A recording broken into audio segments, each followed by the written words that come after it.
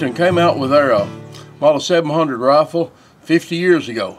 2012 marks the 50th anniversary, and that's what we're looking at today. This is the 50th anniversary of Remington Model 700.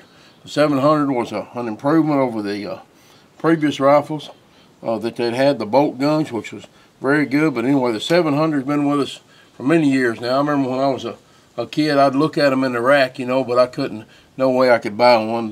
The first BDLs that came out was kind of flashy, had some impressed checkering on it, and just a real fancy looking rifle for a kid looking at it in the rifle rack. But this BDL looks even better to me. It's got some real nice wood on it, and this is the all their 50th anniversary guns are chambered for the 7mm Remington Magnum, which was introduced the same year. This particular rifle's got some engraving on the floor plate to commemorate that it is the 50th anniversary rifle. It's a special edition. Got some nice checkering on it. It's got a 24-inch barrel.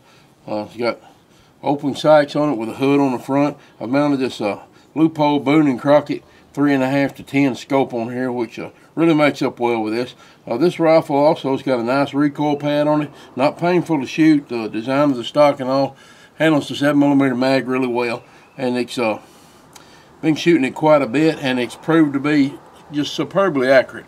A lot more accurate than I thought it would be, with a sporter weight barrel, and the barrel's not free floated on the Remington. They got pressure here on the barrel, but it's shooting 1/2-inch groups with everything I've tried in it, except for one bullet I still hadn't that I was doing some hand loading with. I hadn't got it worked out a load I'm particularly in love with yet. But another bullet I want to talk to you about while we're doing this, if you can zoom in on these here bullets, these are from Cutting Edge Technologies, and there's some machine turned bullets that have 4 driving bangs on them. They're solid, homogeneous bullets. You can load them either direction. You can load them with a huge hollow point forward to have you a good hollow point bullet, or you can turn it around and load it as a solid. If you don't want any expansion, deep penetration, nice flat point on it, loaded as a solid. Or on the hollow point end, they got these little tips you can put in there to give it a better ballistic coefficient for long range shooting. So it gives you 3 options on how to load that bullet. This bullet also has proved to be superbly accurate. I worked up a load using Hodgson Hybrid 100 powder, and it's worked out great with this. Really pushes out of there really well.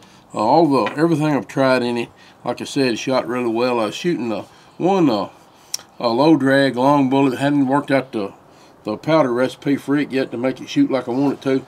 But anyway, the rifle's proved itself to be very accurate. It's from Remington, and they're available now only for 2012 to commemorate the anniversary of the Model 700 rifle.